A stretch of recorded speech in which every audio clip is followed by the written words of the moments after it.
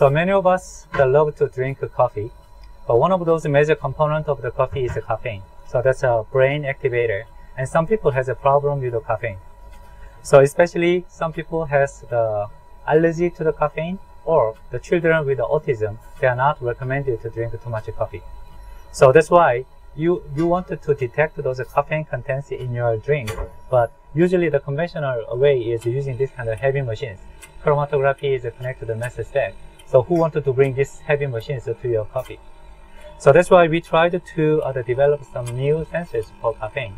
And then by using these simple tools, extract out those caffeine very quickly from coffee to this other tool, and you can collect those caffeine into these solutions within 1 minute. And instead of these heavy machines, you can use this kind of simple the tool. This is a laser, the laser pointer green color. If it doesn't have enough the caffeine inside there, the green light just passes through like this.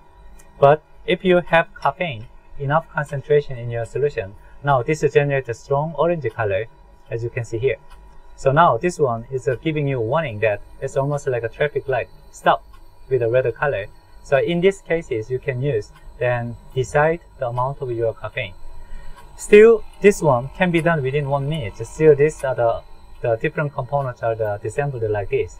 So that's why our next goal is assemble every of those components into these simple devices, put it everything here, and then apply small mechanical power. And then we wanted to use this one as simple caffeine sensors.